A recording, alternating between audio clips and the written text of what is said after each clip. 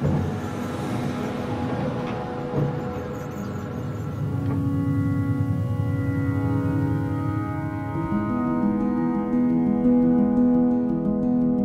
go through about 20 million barrels of oil a day.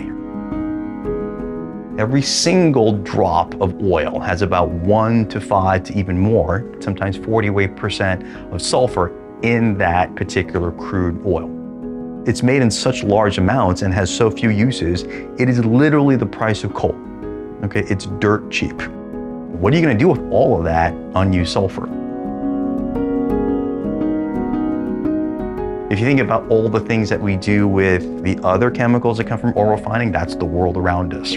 Asphalt, plastics, right? Other kinds of chemicals. And that type of development and chemical portfolio has never been done with sulfur.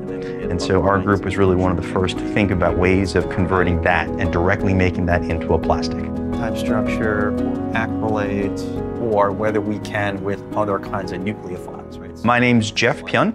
I am a professor in the Department of Chemistry and Biochemistry at the University of Arizona, and I also hold a joint appointment in the Wyant College of Optical Sciences. Getting that's enough for them to mess around with. The first version of sulfur we work with is in a form of sulfur called an S8 ring. It doesn't dissolve in anything. It doesn't like anything. It's literally brimstone, okay, the devil's rock. So what we sort of realize is that when you work with sulfur and you heat it up, it has this kind of chemistry that it can do. It can basically break this S8 ring and it can start to react, right, either with itself or with other kinds of chemicals, if you can get the chemistry right to mix things that will both be soluble in that phase and also do the right chemistry.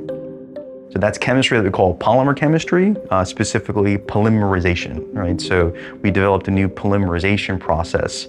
And when people saw the molded objects we could make, they're like, wow, right? This is actually something that could really lead us to a world one day with sulfur plastics a reality. So the very first thing that we did actually is for a battery, if you can imagine that. So most plastics you can't put into a lithium battery. But this one, because the bonds are made of sulfurs, right, you can do a special kind of chemistry known as electrochemistry. Put some electrical juice with some ions, and now you can basically break sulfur-sulfur bonds and put 2 lithiums right where the sulfur bonds were. So that was a special next generation battery known as a lithium sulfur battery. It's got a capacity that's 5 times higher than that of lithium ion battery. One of the things we did is we made the first sulfur-based polyurethane, so kind of like an elastomer. And also another kind of smaller scale application of sulfur, which is very, very small scale, but very useful, is your tires. So we also work with Goodyear and other rubber companies to see if our particular sulfur kinds of plastics could be used to basically make better rubber cross-link tires. You're always limited by your starting materials and what you start with. And so the biggest problem with sulfur, it's colored, right? Versus organic molecules tend to be colorless or limited in color white.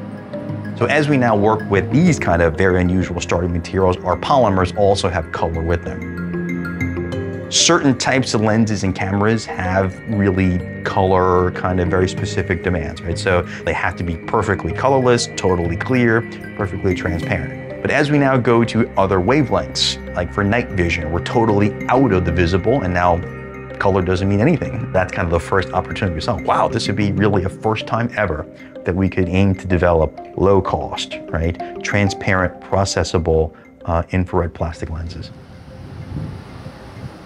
So we're just very lucky that right down the street from us, we have one of the best colleges in the world for optical sciences and photonics. And that's kind of where talking to my old friend and colleague, Bob Norwood, to help us understand what these could be used for. So Jeff and I came here almost within a month of each other 20 years ago.